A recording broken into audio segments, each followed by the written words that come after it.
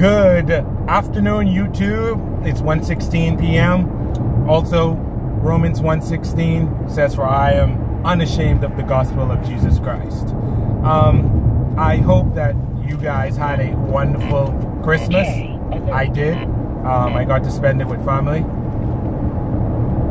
It was like that the year before, and the year before, and the year before, and the year before. But oh, cool! I got police behind me. But what I wanted to say is, tomorrow is New Year's Eve, December 31st, 2017, and I just wanted to say, as hopefully an encouragement to someone out there, that tomorrow at 12, well, not tomorrow, but Monday at 12 a.m., it will be January 1st, 2018, our calendar time. Now, you know, other people calendars, their first of the year is October or September, one of that, but ours is January. We all have a fresh, clean slate of 365 days to get things done, to love people, to love our family, to be there for each other, to support each other. Maybe if someone needs a hug, give them a hug. But we have 365 days soon to be able to do all that over again.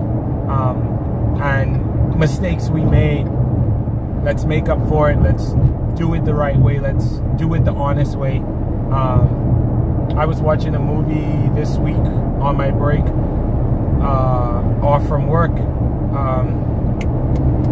I think it's called A Family Man, or Family, yeah, I think The Family Man, or whatever the case. But in the movie, this guy, work was his drive. Like, that's all he knew was work, work, work. And he was being a great dad, I think, because he was trying to make sure that his family had money, make sure that they had food on the table, make sure that the bills were paid, make sure that he was driving that Audi A7. Woohoo! I want an Audi A8, by the way. That's my next car. Well, I don't know if it's my next car, but I want that to be my ultimate car. But long story short, his son, I'm probably giving away the movie. Oh, crap. Oh, man. Okay, his son got ill with a certain disease, and he now was faced with work or my family. But the problem was with that, he was doing some things on his job, and wow, this guy's speeding, and eventually found himself, quote unquote, fired.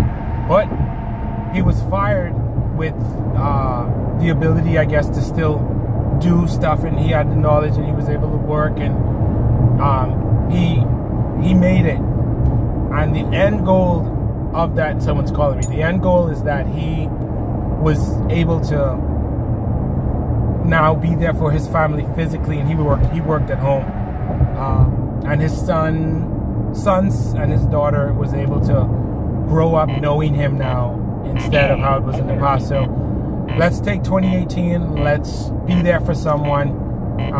If it takes asking the uncomfortable questions, hey, how you really doing? Do it. Someone out there might just need to know that someone cares about them. You guys have a wonderful day. Traffic is starting to stop up here, and I need to focus on the road and not be thinking about 2018. All right, guys. See you later.